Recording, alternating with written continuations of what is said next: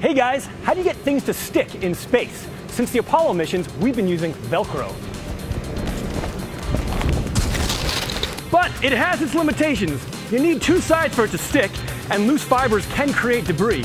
Can we improve upon it? We're going to talk about exactly that on this episode of Crazy Engineering.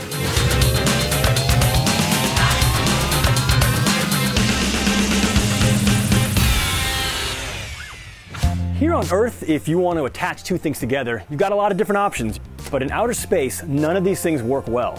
This is Aaron. He's one of our experts in robotics and adhesives. Aaron, how do we solve this problem?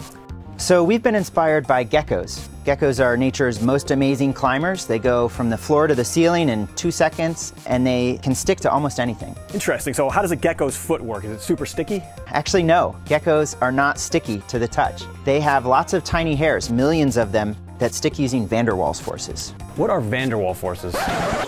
Van der Waals force. The position of the electrons inside an atom or molecule create a polarity, an electric field with a positive and negative pole. This induces a matching polarity in other atoms or molecules close by. The result is a temporary adhesive force between them. We call this the van der Waals force. Okay, so that's interesting. So how do you actually mimic a gecko's foot? We make synthetic gecko adhesives. So this is our design. This is 2,000 times the real scale. These hairs are actually much smaller than the hair on your head. And you can turn the stickiness on and off depending on how you load it. So if you just come into contact, this is the not sticky state.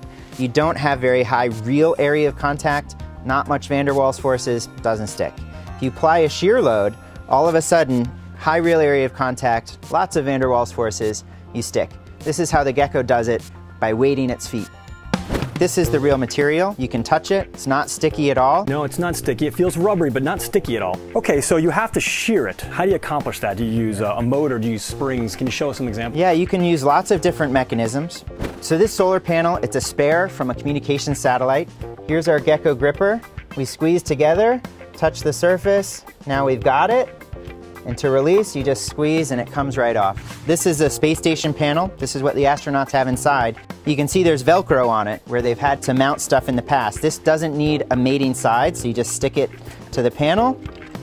Now it's on there. You want to move it later, you don't have to reposition your Velcro. So this technology obviously works great on the surface of Earth. How do you know it works in space? We have to test it. So we flew aboard NASA's zero-gravity aircraft. It's nicknamed the Vomit Comet. You get about 20 seconds or so of free fall, and we were able to grapple and manipulate a 10-kilogram object and a 100-kilogram object that was actually one of our operators wearing a target. What kind of applications in space do we need it for? We can grab satellites to repair them, service them. We can also grab space garbage and try and clear it out of the way. We're interested here in making robots that could crawl around on the outside of, say, the space station, do repair, do inspection. Aaron, this is all awesome stuff. What else you got going on around here? Yeah, we got the gecko adhesives for the smooth surfaces, but we actually have other grippers for rocks that use claws, and we have electrostatic grippers, which is like rubbing the balloon on your head.